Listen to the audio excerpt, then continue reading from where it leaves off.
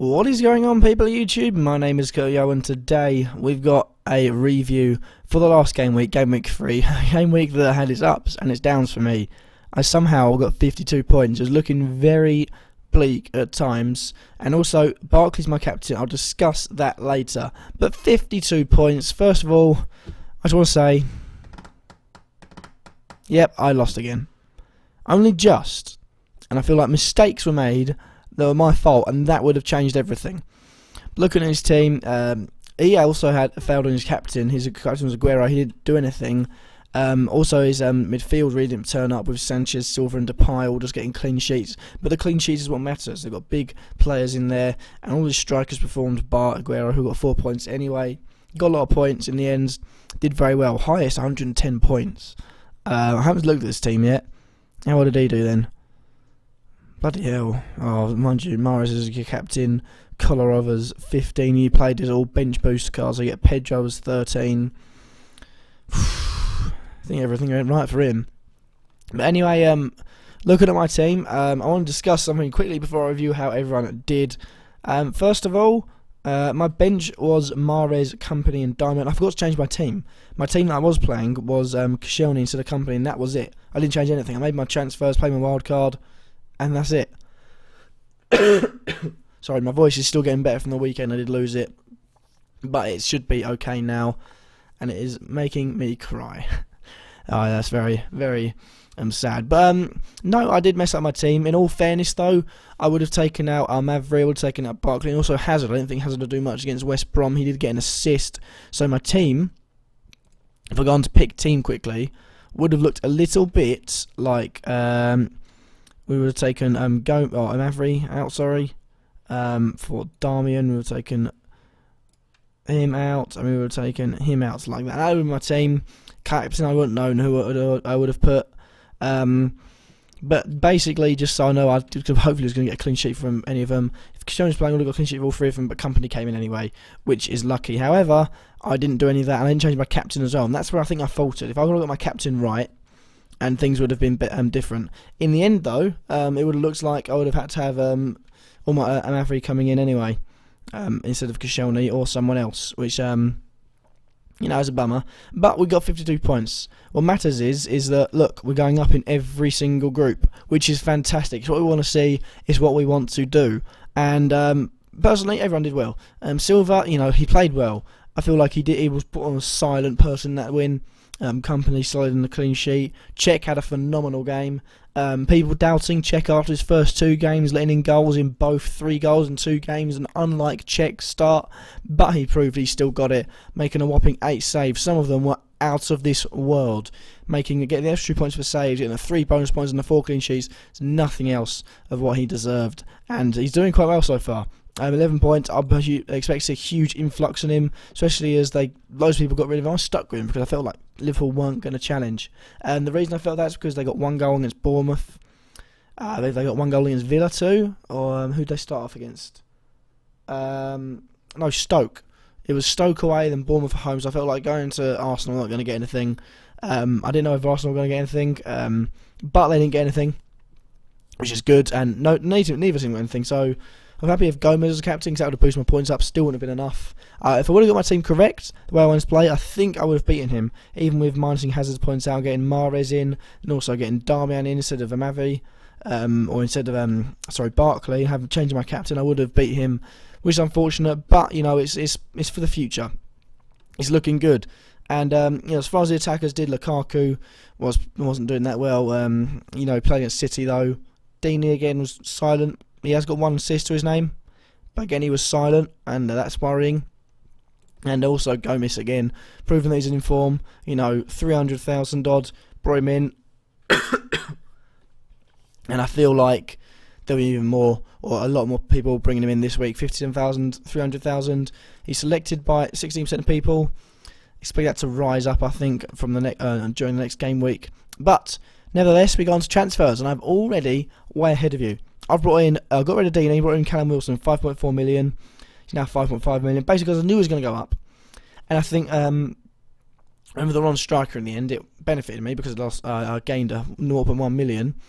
But you know, it was a good performance from Wilson. You know, he got a hat trick He did what you expected him to do. He got 3 bonus points. You know, he got 17 points. Fantastic play. A lot of people got rid of him from their teams, but I feel like the difference between him and Deeney, he looks like he's depended on more than Deeney is. Watford going forward look good. They look good, all right, and they look all right this season. Haven't actually lost yet. One of the only unbeaten teams in the league. If you look at the fact that Swansea are unbeaten, you got these 4 up here that are unbeaten, and you got Watford that are unbeaten. I think, yeah, you know, it's Watford and then the top 4 and Swansea. So 6 teams are unbeaten. They haven't won yet. They still look good going forward. They haven't made maybe the progress you would have expected from a Watford team going forward and getting the goals, but they look good. And I feel like Wilson's going to be depended on. You saw that. He's a quality striker, and he'll definitely get you points. It's just a matter of easing him in. He's had chances in the first 2 games. He hasn't taken it in because obviously, you know, he's not had the chance yet and taken a huge step up to the Premier League straight away. You know, it wasn't expected. But I feel like he'll get a lot more goals. Can he be 20 plus in this season? I don't think so. But you can look to get at least 10 plus the assists, the work rate. He can be the penalty taker by the looks of things. Average at least, you know, I'll say minimum 10 goals this season, guaranteed for Wilson. As for Deeney and Jerome, I do not know. So like I say, apologies for the coughing. So as far as that's concerned, that is my team. Who did well? Well, you want to have a look at the Dream Team, or if you want to have a look at just people in general, I believe there's something. Form. You look at their form, you can see. Oh, I don't know what that means. I've gone on the wrong one. That's not the one I went on last time. I really have no idea. Have a look at price rise. That's what I'm thinking I look at. You can snap up these quickly. Darmian snapped up. I feel like he'll go up. Company have snapped up. He'll definitely go up. Czech, I feel like this season will go up, so I'd get him in your teams. Also, maybe a Man United defender, Smalling or Shaw. Maybe not Smalling because 6 million is a lot for a centre-back. You also look at the midfield. Mahrez, definitely get him in your team. He's looking lively. He's looking like a character. He's got flair. He's got the work rate. He's got the determination. Under Ranieri, you know, maybe you can push him forward. I see at least maybe 6.5, 7 million odd ending on the season. Yaya Toure, I got in there already. Get him in. He's going to be a huge player this season. And if City are to go through and smash the league like they're looking like they're going to do this season, then definitely get him in there. Another one is Redmond, another cheap midfielder. But I'd say if you've got the money, then go for the extra 1 million. Go for Mahrez. I would go for Barkley as well. He's had a few good starts, but against City, not going to do much. But I'd maybe wait. His price might go down because you look at the teams they've got: Spurs, Chelsea, Liverpool, United, Arsenal.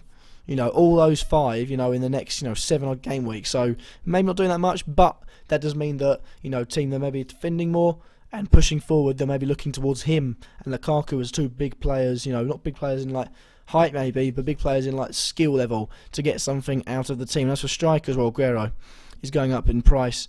I had been tempted to maybe ditch Company and bring someone else in. Maybe let's just say, for example, let's bring Richards in.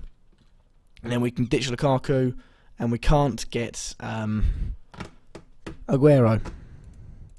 Something like that I was hoping to do, but obviously I can't do that. Maybe Reece Oxford. He didn't play, though, so yeah, he's had a knock apparently.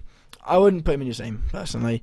Avoid him, because maybe I think he won't be good all this season, but he will still be good for the whole campaign. So it's definitely something to look out for, but not yet. Definitely not yet. And also Gomez. Gomez is the last one I'd say get in your team because they're looking lively. As far as midfielders are concerned for Swansea, I think you've got a good chance of getting some of them in. They're looking like they could be lively contenders. I don't think they're going up at all. Apart from Ayew. Ayew may be getting your team. Because Ayew's doing well. They didn't do well against Sunderland. Sunderland actually played well for once.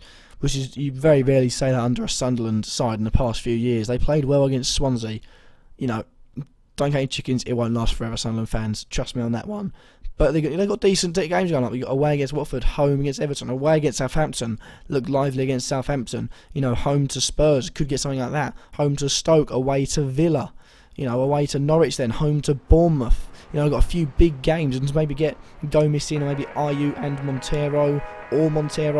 I'd say definitely looking like a good choice there. But that is it for the reviews. I want to say my team is looking good now.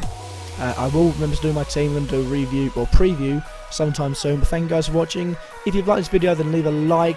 Let me know what you think in the comments down below, and subscribe for the update on my series. Before I go though, I'll quickly check my leagues. as I look at my actual league and tell you who is on top. So congratulations to Samuel Jones, and peace.